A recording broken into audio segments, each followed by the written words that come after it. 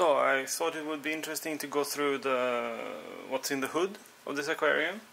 So this is a custom hood that I built, well, me and my dad built.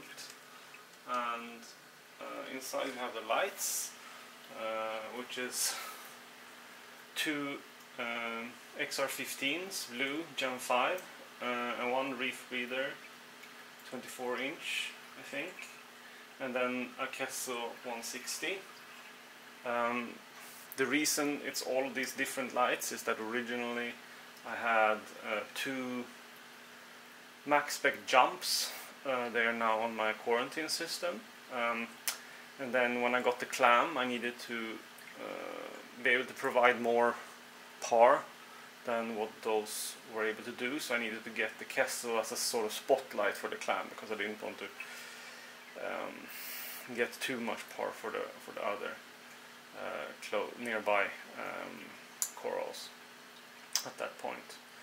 And at that point I had the Reef breather on my quarantine system, but I realized it was better to move the Reef breathers up to this and put the max specs on the quarantine system, because then I could have one of them to a relatively low power range, and so that I could have like some softies and LPS that don't want too much power on that side, and then on the other side I could have more light demanding corals like SPS in the quarantine. And then I also got two second-hand XR15s and sort of just combined everything for this aquarium. I think it works fine. The advantage is that I get a really good coverage by using all of these lights compared to if I'd only use for example the XR15s. So there's not so much shadowing. And then we have a fifth light, and it's just a normal smart LED bulb.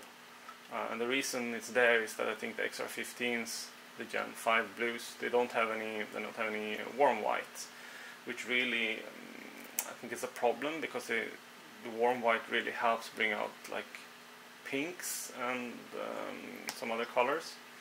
So I felt the aquarium really needed it after I switched over from the max spec jumps, which do have a warm white, which I really appreciate. So that's the reason why we have this fifth light, just to give it a little bit more of a warm white pop.